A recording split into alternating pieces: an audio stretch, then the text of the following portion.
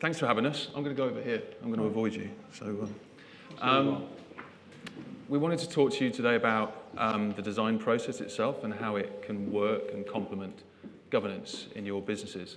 I just want to ask one quick question. So this is the first show of hands, and I promise I'll only do it once.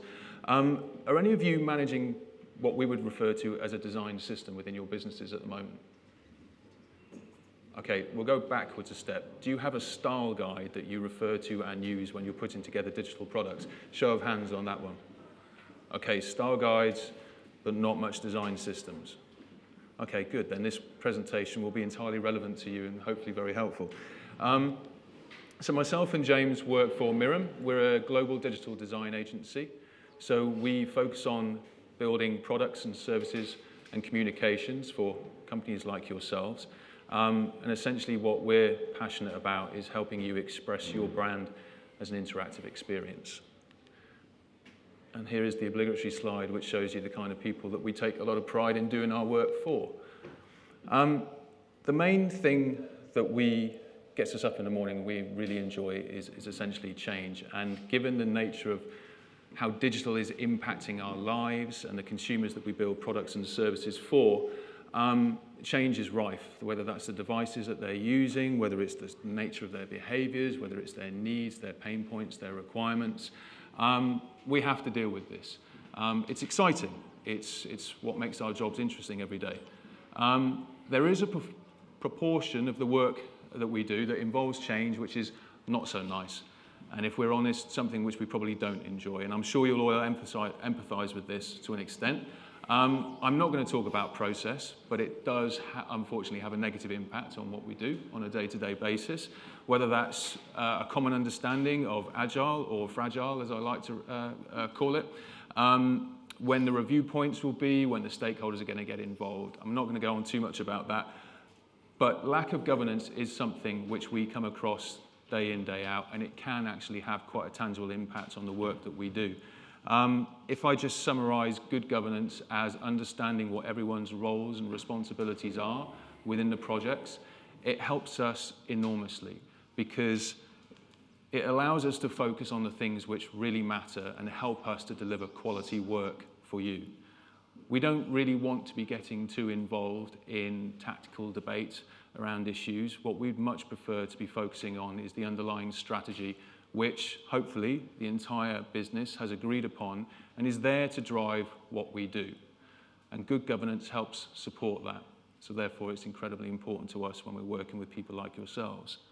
As a designer, customer insight and data is incredibly important to me, incredibly important to our agency as a whole. It's what drives us, it's what inspires us. It helps give us assurance that we're fixing things that actually matter.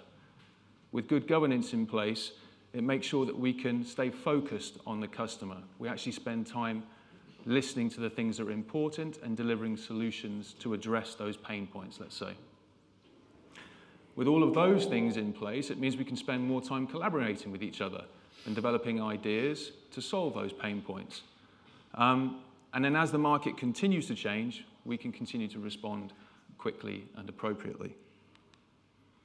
So although governance is a relatively large, big thing, which perhaps not a lot of people like to talk about on a day-to-day basis, our view is that once you get it right, once you invest in it early and let that underpin all of the work that you do, what you can avoid is this re-incurring of costs and debate about what you should be doing, why, when, and who's responsible for doing it on an ongoing project-by-project basis.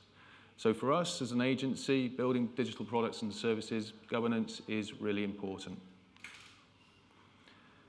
There is one particular aspect that we do as an agency that can actually help governance work better within your organizations, and it's design systems, hence my question about who is managing them. A design system is essentially a collection of components and the holistic guiding principles that helps you release digital products and services to market. Okay. If you go and Google design systems, you will notice a huge amount of content that's been written about design systems over the last 12 to 18 months. My day-to-day is constantly talking about this, working with the team, figuring out the best way in which we can do it. These are 4 examples of 4 very big companies who are investing a lot in design systems. So we've got Salesforce, Google, IBM, and Shopify. Google's probably going to be the one that you're most familiar with. These are all of their websites. These are all publicly accessible websites. These are their design systems. These are the component of parts, the guiding principles, the digital interactive representation of every single product that they create. And I sort of lean towards Google because even that top website in the right corner even feels like a Google application on your phone. They call their design system material design. It is essentially the DNA, the fabric of everything that they put together in every single product that they develop as an organization. It is the manifestation of their brand. So there are a number of components to design systems, and reusable components, quite similar to a style guide. But essentially, it's a single source of truth of every single element that makes up a user interface. Something that any number of design teams or stakeholders can refer to see how to make something in an application or a website. Now, style guides have done that in the past, but what a lot of us in the design community like to think of as how design systems are different is the guiding principles. Clearly articulating how those components and those patterns come together to create things that feel like a branded product. So this little illustration on the right-hand side is what Google uses to describe its sense of space and structure in every single product that it makes, the depth by which buttons interact, the feel that you elicit from the user interface as you use a Google product. And that runs through every single thing that they design and build. If you like, therefore, it becomes a... Oh, that's nice. That's definitely not my stomach. I made sure I ate... I've got a large appetite, but it's definitely not me. If you like, it therefore becomes a manifestation of the brand. This little illustration on the right-hand side here is from Uber. It's the Uber ice cream campaign. Have I gone? No, I'm okay. So they have their core design system, which relates to their kind of core products. But the important thing is about the Uber ice cream campaign is what they were able to do is take the essence of their design system and then just evolve that in the right way so that they didn't lose the essence of what an Uber product feels like, but they adapt it to a new communication style. A really important thing about design systems is it brings together the design and development community. I can't stress how important this is. A style guide, the main thing that's been problematic about style guides, let's say, even if they've been produced in a PDF format or shared via a website, is the human element that is introduced between a design vision and a concept and a set of illustrations, and then how that translates over to the development community. Unless your communication is absolutely 100% crystal clear, the translation from one to the other can introduce problems. The principle of a design system, how it's architected, how it's put together, it's very much derived from the designers and developers working together. So it's very much a holistic product as opposed to something that's design-centric and visual and kind of graphic design-based. The other important thing about a design system is if you're putting all of that effort into building something which is meant to be hugely scalable, is going to govern the nature of every single product and service that you deliver digitally as a business, is it needs to be incredibly well shared and communicated. And I think this is probably the one most important thing that will make a design system a success in any large-scale business. You have to get the stakeholders on board. They have to understand the value of the system and what it's there to perform on behalf of the business as a whole. Okay, so one of our clients that we're working with at the moment is Fiskars, and we've developed a design system for Fiskars as a whole, but Fiskars is made up of multiple brands. So in this instance, we have Fiskars covering products, for everything from scissors. We have Gerber with for all the guys in the room, incredibly lightweight, really intricate, interesting sort of Leatherman multi-purpose kind of tools.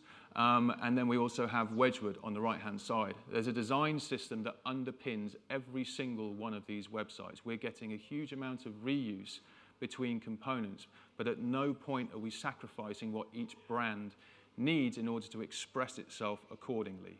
So there's a system, but it's not constraining the creativity of each representation. Okay, so obviously we're obsessed with quality and detail, and I promise I won't geek out too much on this, but there is something very interesting that underpins design systems, and pretty much nearly every single agency that if you talk to them, if they're any good, will perhaps talk to you about something called atomic design. It's actually a really simple concept. It's just, unfortunately, we spent a few too many years not doing this. And it's about how you bridge the gap between design and developers and do it in a very easy to understand, practical way. It's about nesting and hierarchy. It's kind of like Russian dolls. Start with something small, nest in something bigger, create something bigger. It's a book written by a guy called Brad Frost, who comes from a design and a development background. And this little video here is the easiest way of showing what I mean. So you have something called atoms, which are the smallest components on your website, something like a button. And then they're formed together with fields and labels to create something like a molecule. And they're formed together with other molecules to create something like organisms, like a header on a website. Those are your components. Those are your parts. You put those together to create templates, your homepage template, your product template, your press release template. And then your templates are filled, essentially, with content delivered by Crownpeak, of course. The important thing about thinking about the design and build of a digital product in this way is that systematic approach. In order to achieve this, you have to get your designers and your developers to agree this hierarchical system of components. The great thing about this is that once you've done that, from a business point of view, you've created a system that can scale and adapt as and when it needs to. Thank you. So, Sam talks very eloquently and beautifully about theory and philosophy and beautiful things like that. I like to get stuff done, and unlike Wade here, get out of virtual reality into reality and actually get stuff shipped. So I will just quickly spend a few minutes talking to you about the way that we do that and the tools that we use, and maybe some ideas you can take away and maybe implement yourselves later. So there's some cool tools that we use, like I say, and there's some things that I've learned in the last 20 years doing this, and big issues we find in our teams are about quality, collaboration, working in silos, developers and creatives, and everyone sort of arguing against each other on the way things should be done. And what we try to do is harmonize all those disciplines together and foster collaboration and increase the quality of what we're doing. So we have some core tools for doing that. No, we don't, because that's the wrong slide. There's the slide. I can't see it from here. So who uses Photoshop? Anyone heard of Photoshop? Right. So anyone use Photoshop these days? Anyone do development? Right. So we don't use Photoshop anymore. We use Sketch. Sketch is the new kid on the block for doing layouts and designs, and we use it for creative and for experience designs. And what it allows is a collaboration almost immediately at the point at which you create the interface and the design for creatives and developers to sit together and actually work out how it's going to fit together and how it's actually going to operate. We use another tool called Zeppelin, and Zeppelin uses the output of a sketch file in a format that is understood by developers, less designy, more developy, but the same file, and then they can then start to collaborate even more at that point. And it really is the glue in between creativity and actual getting stuff done. And then getting stuff done is Pattern Lab. And Pattern Lab is a prototyping platform that allows you to see very quickly a design coming to life. And it's another opportunity and excuse to collaborate again. And that's more client-friendly, less developer teams, more clients the same. So how does it work? So process-wise, in a sort of standalone deployment pattern, those of you familiar with Crownpeak will understand what that means. A fairly standard content management process where we have Sketch, creating the design, automatically generates a Zeppelin file. The Zeppelin file is then used by front-end developers into Pattern Lab and then built. The problem is that we have with this integrated content management system pattern is that to get it from a lovely, beautiful front-end design into a content management system, you usually have to hack the hell out of it until it fits. With all these different steps, which looks quite onerous, there's a number of checkpoints that we can put in place to make sure that everyone is going in the same direction. If there's any issues, we can then quickly push those issues through the pipeline and get stuff fixed very quickly.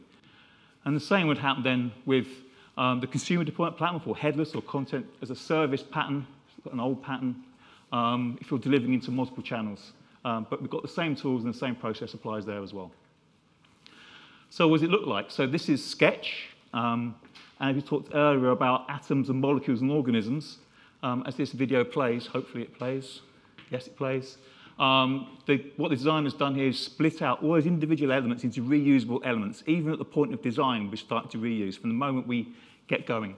So here we're taking all the way from elements of the page through page layouts and then ultimately to a style guide that we can then export into the next tool. So this is Zeppelin. This is what developers see. And with no effort at all, we can see immediately the color palettes and the typography we're going to use on the final product. Even down on the right-hand side there to the styles that we've pre-agreed between the developers and the creatives, what they're going to use and name things. So we've got naming conventions nailed from day one. That's a real problem. And fonts, you would not believe the amount of hassle we have with fonts. Getting to scale is a real problem. It's worth it. Yeah. And then another developer view. So not only have we got the typography nailed, we can also use this tool to see exactly the dimensions that the designer needs for their design. So those doing Photoshop would have spent hours and hours with calipers trying to get dimensions and things like that. We don't need to do that anymore. And again, if we, another view of this would actually see down into the detail of the style, the actual layout, the actual module that we're trying to reuse.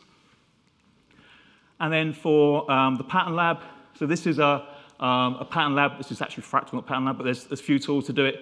It allows us very quickly then to prototype that look and feel. And again, in a real working website, we can quickly see how all those elements come together, where the code reuse is coming together. And if this is going to be turned into a style guide, we can actually copy directly from this as like the source of truth for all front-end design and all digital channels. So a very, very quick checkpoint on that tool as well. Yeah, so we've got one process, one set of tools. It doesn't matter where it's going. All follows the same stuff. So governance from that perspective, we've pretty much covered off. And you are going to take this bit. Yeah, one last slide. So essentially what we're looking at is a design system which is incredibly well planned and thought through from all of the relevant people that are going to be continuing to work on it and own it. With that in place, thinking about this notion of governance within business, that has the potential to take away a huge amount of pain and time and unnecessary change from businesses like yourselves. If you have that system that you can fall back on, it means you can iterate products. It means that you can spend time focusing on the things that really matter. So on two levels, let's say, iterating a pattern to get it to work better. When I say a pattern, something on a website that actually performs an action. As you learn about how that needs to perform and solve and better address user pain points, you can advance that and push that back into the system. But at a fundamental level, any new changes that you as your business need to be responding to into, as I say, a fundamental change in behavior or technology in the marketplace, you consequently have more time to focus on the more strategic things that matter to your business rather than the digressing, horrible little details of managing an unmanaged website that doesn't have a design system to underpin it. Mm-hmm. And I think the more you can kind of consider how design systems can play a role within your businesses, the better. Cool. Thank you very much for listening. Thank you.